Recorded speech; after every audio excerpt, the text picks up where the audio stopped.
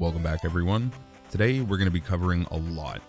A recent discovery has given us new ways to reperform several glitches from earlier versions, and we'll be going over the major ones today.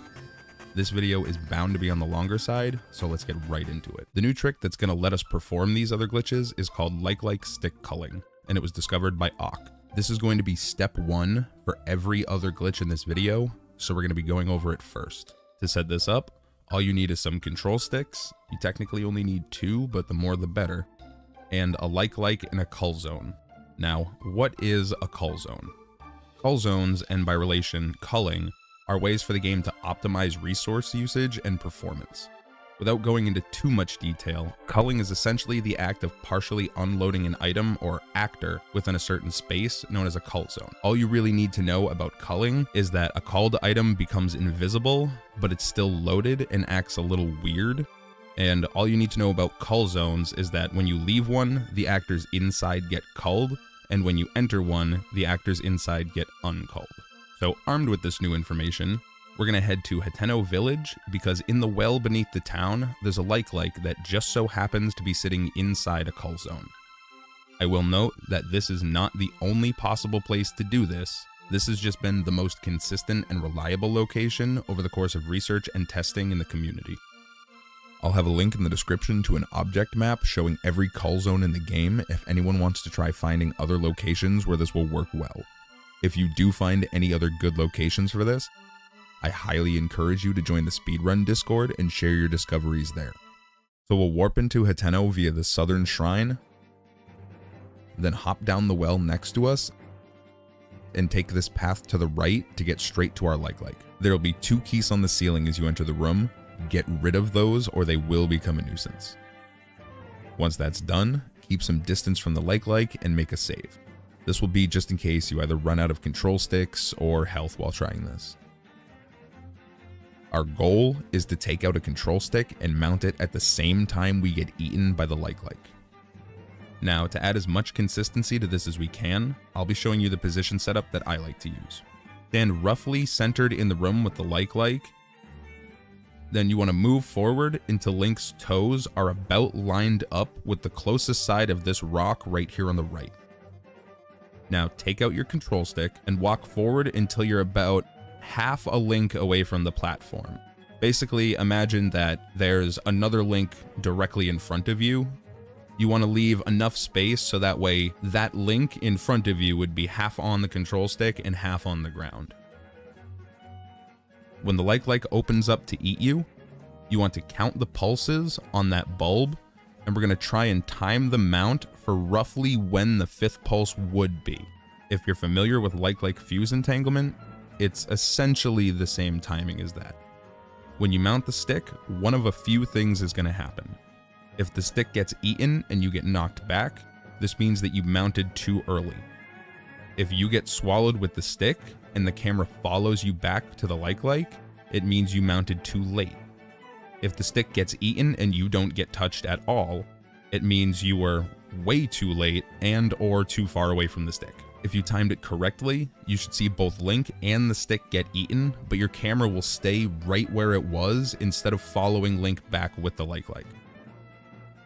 After you've been eaten, the like will chew you for a little bit before spitting. During this process, you can wiggle the control stick to make him spit you a little bit faster.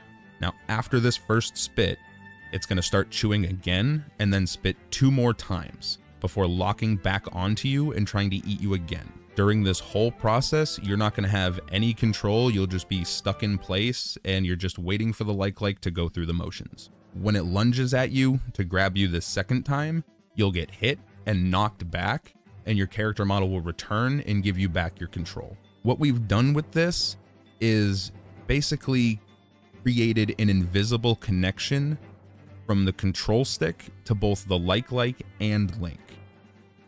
This means that when we leave the cull zone and the like gets culled, the control stick is also going to get culled because it's connected to that like. And because we're also connected to that control stick, we'll get culled at the same time.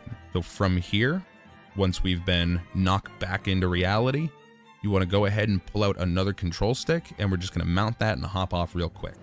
And what this is going to do is it's going to unlock our ability wheel for us, because normally when we get hit by that like, your ability wheel is going to be inaccessible and you'll be locked to whatever your previously selected ability was.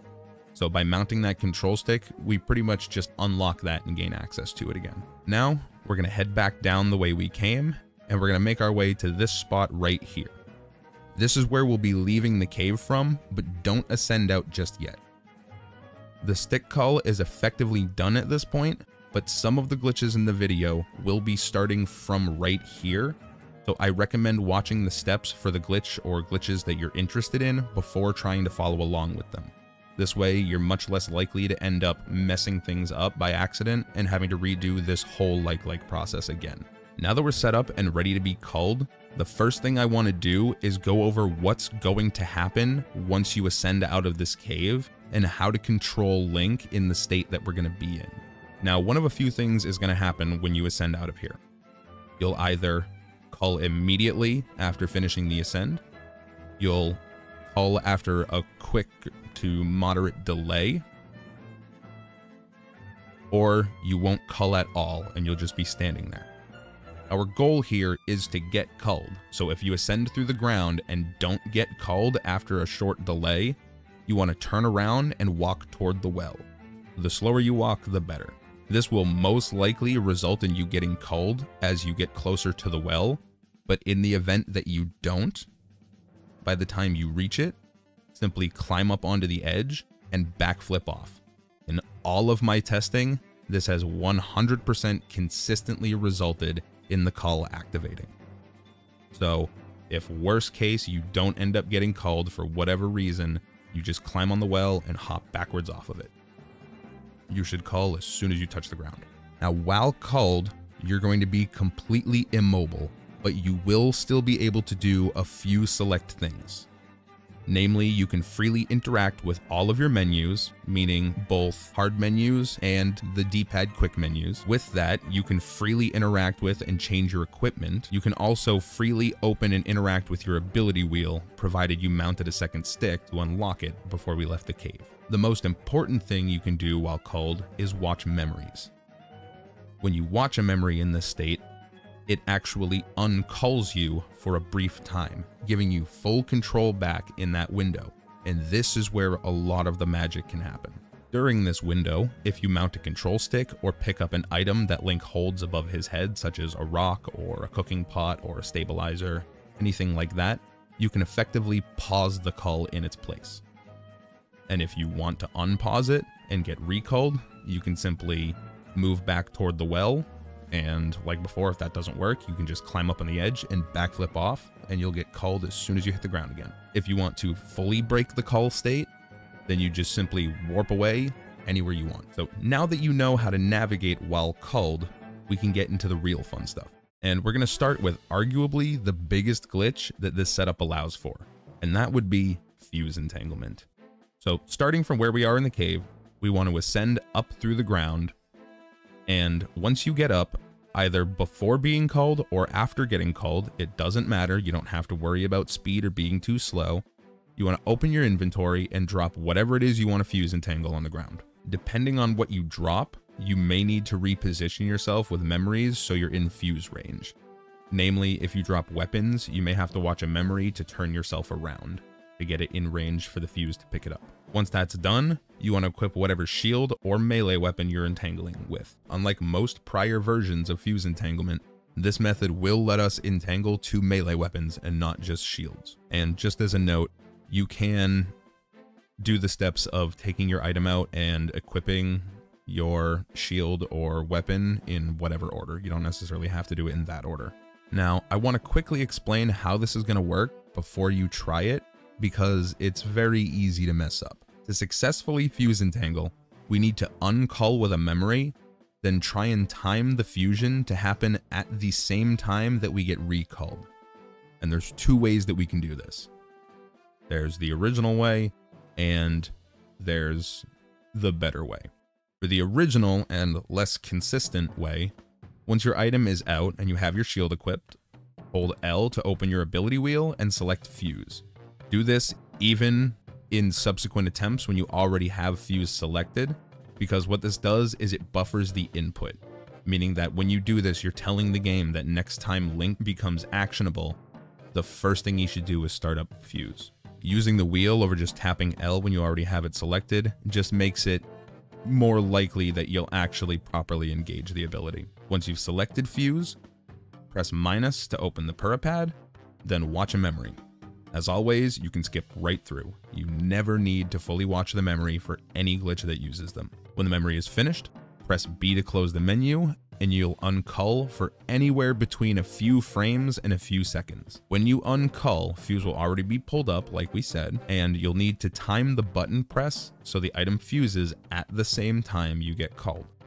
If done right, the item will fall back to the ground, and in your inventory, it will also be fused to the shield or weapon that you used. The item on the ground will also start culling with you from this point, so long as you have the entangled equipment still equipped. From here, you can pause the cull and do whatever it is you wanted to do with your entangled items.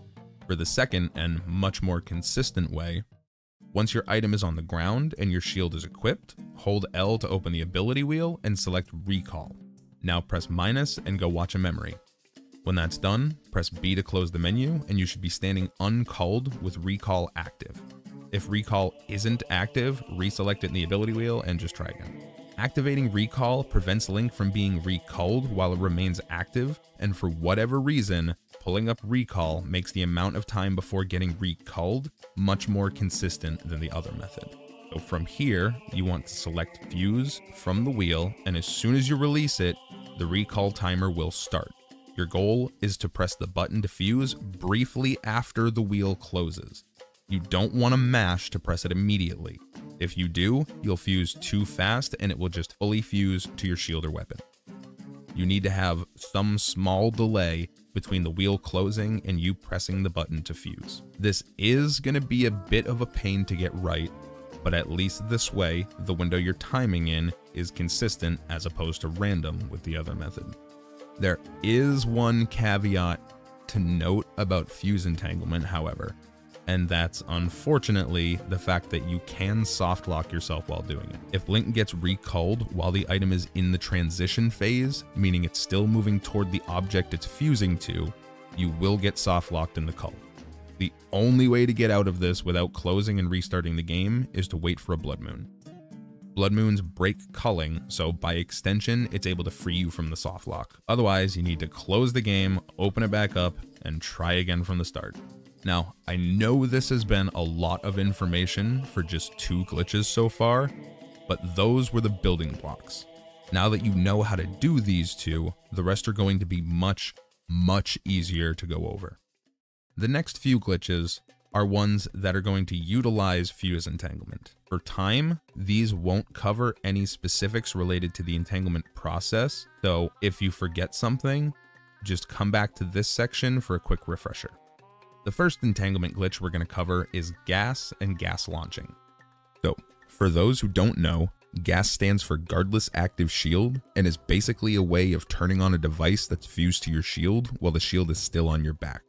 Gas launching is exactly what it sounds like. You're using gas to launch yourself into the air. To perform this, you first need to fuse entangle a fan to your shield.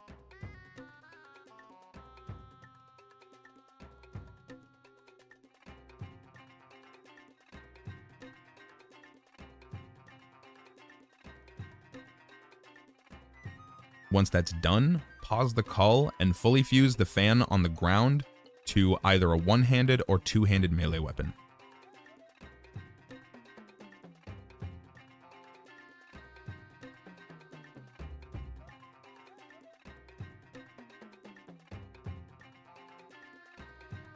Now we want to head across the street and we're going to go inside this house. Once inside, drop the entangled shield in the middle of the floor and then leave the house and start walking down the hill. Shortly after we leave the steps, you should see the fan on your weapon disappear.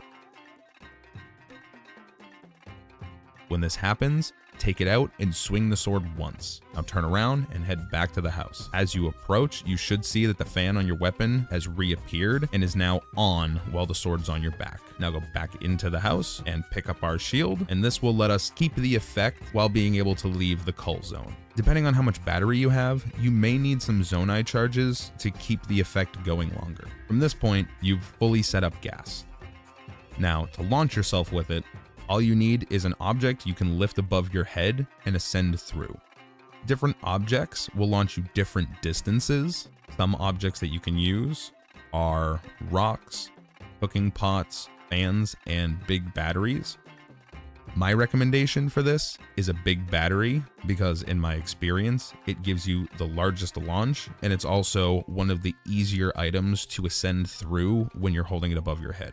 A little footnote for those who are familiar with throwless storage and are wondering why this works with gas launch and throwless didn't.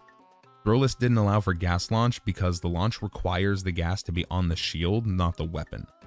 While this process does technically cause the same effect as throwless, the fact that the fan on the weapon is also fused to the shield with entanglement means that even though it's invisible, the fan that's entangled to the shield is technically still on, which is what allows us to gas launch with this. Moving on to the second fuse entanglement glitch, we have weapon transmutation, aka weapon duplication.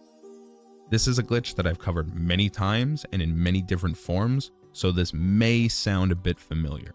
To start, you want to drop your target weapon, this is the one you want to duplicate, and a donor weapon. This is one that will be sacrificing to turn into the duplicate of the target weapon. Then you want to fuse entangle the donor weapon to your shield. From here, you can pause the cull to make things a bit easier for you. Once your donor weapon is entangled, with the shield still equipped and no melee weapon equipped, go ahead and pick the donor weapon up off the ground. Now, you want to unequip your shield, and this will cause both the shield and the weapon to disappear from your hands, but the weapon will still be showing as equipped in the menu. From here, pick up your target weapon, and you should see it in your hand, but in your inventory, you'll see that it still says the donor weapon is equipped. Now simply drop the equipped weapon and pick it back up, and it will have fully duplicated into your target weapon. As a bonus, you can take your shield to Peloson and Terrytown and get that donor weapon back. Now, if you're thinking that's a lot to duplicate one weapon, namely because of the fuse entanglement, don't worry, I've got something else for you a little later in the video. The last fuse entanglement glitch we'll be going over is weapon stat transfer. Like weapon transmutation, I've covered this many times and in many forms, so this might be familiar to you. The process for this is going to be similar to the steps for weapon transmutation. First, you want to drop your target and donor weapons, then fuse entangle your target weapon to your shield. Again, you can pause the cull to make things a bit easier for you. Now, with the shield still equipped and no melee weapon equipped, pick up the target weapon and then unequip the shield. Again, this will cause both the shield and the weapon to disappear from your hands. Now, pick up your donor weapon and you should see it in your hand, but your inventory will show your target weapon equipped, but it will have the durability, upgrade, and fuse material of the donor weapon. From here, simply swap to a different weapon, then swap back to the target, and it will have fully upgraded with the donor's stats. As always, this is only capable of transferring the current durability value, the current fused material, and the upgrade effect. This will not transfer any weapon unique effects, such as the Royal Guard effect. Now, I didn't get any footage of this because I didn't plan to talk about it, but I felt I should at least give it an honorable mention, so enjoy whatever my editor decided to put on screen while I quickly talk about pocket rockets. Since we can fuse entangle, that means that we do have access to pocket rockets again. The process for this though is basically the same as before. You just fuse entangle a rocket to your shield, then normal fuse that rocket to a weapon, get up to some elevation, hold A, shield jump, and then mash B, and that's it. You'll continuously pump on the shield until your rocket or your shield break. If you want a more in-depth guide on that, you can check out the video up in the top right or down in the description. Now, moving on from the fuse entanglement related glitches, next up is arrow smuggling. If you're not familiar with arrow smuggling, what it does is allow you to automatically perform jump slash cancels. Those of you who have watched my 1.2.1 item duping videos, that's probably gonna perk your ears up real quick. Jump slash cancels allow you to do many different things, such as gaining infinite height, canceling fall damage, clipping through select ceilings, duplicating items, and probably some more that I'm forgetting. Now, this is very easy to set up. First, starting from the cave, you want to ascend up so you get culled. Once culled, you want to go into your inventory, however you want to do it, and equip a bow. Bear in mind that you will lose this bow in the process of setting this up, so choose one that you do not mind parting ways with. Once you've equipped the bow, make sure that you close your menu. The reason we do this is because the world does not update when the menu is open. We have to close it so any changes we make in the menu can be updated in the world. Now, go back into your menu and drop that bow that we just equipped and close back out. From here, there's two ways that you can finish this off. You can either warp away if you just want to go wherever, you know, if you have a horse set up for minus duping, you can just go warp to where that horse is and run wild. The other way that you can finish this off is just by pausing the cull. Once you stop the cull, however way you stop the cull, you'll be in the arrow smuggle. So now, how do you use this? To perform infinite jumps, first you need to equip a melee weapon. Now take out your arrow and jump forward, press Y to swing the sword in the air, and then press ZR to enter bullet time. This can be repeated infinitely with no loss to stamina. Just make sure that you wait for Link to finish pulling out the arrow before pressing Y to do another jump slash. Otherwise, you'll do the full jump slash and end up falling back to the ground. Pretty much once Link's arms stop moving together and that animation is done, you're good to press Y again and keep pumping yourself back up. For duplicating items, it just boils down to using arrow smuggle to set up minus duping. As for ceiling clipping and fall damage canceling, those are both a little too complex to go over in this video.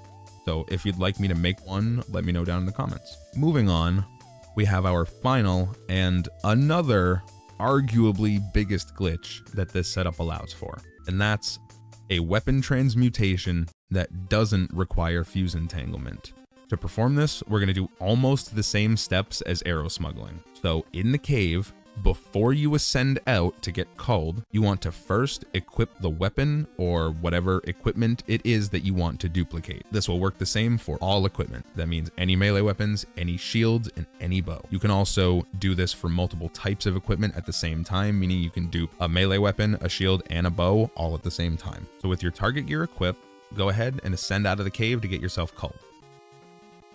Once you're culled, go into your menu and equip a donor item. Now, like before, close out the menu to update the world, then go back in, drop that donor item, then close the menu again to update the world. From here, press minus and watch a memory. When that finishes, you have two choices. If you only want to dupe once, you can close this menu, your weapon will fall to the ground, you can uncull yourself, grab it, and be on your way. If you want to do more than once, when the memory finishes, instead of closing the menu, press plus to go back to your inventory and equip your target weapon or whatever new target weapon that you want to duplicate. Now close the menu and you'll see that your duplicate gear will fall to the ground before you get re-culled. From this point, just repeat the steps of equipping and dropping a new donor, watch the memory, equip the target again, and so on and so forth for as long as you want. With this method, you can effectively print an entire inventory of weapons in 2 to 3 minutes. And that's going to do it for this one. If you liked the video or if it helped you out, help me out by leaving a like and letting me know down in the comments. I'm working on a ton of videos right now, so if you don't want to miss any of those, consider subscribing to the channel. Maybe even turn on those notifications. If you want to hang out in between uploads, you can join us on Discord. The server link for that can be found down in the description, along with a link to the Tears of the Kingdom speedrun Discord. Streams are currently on hold so I can focus on my backlog of videos, but you can follow me on Twitch to get notified when those start up again. And you can also follow me over on Twitter if you're into that sort of thing. But that's all from me. I'll see you in the next one.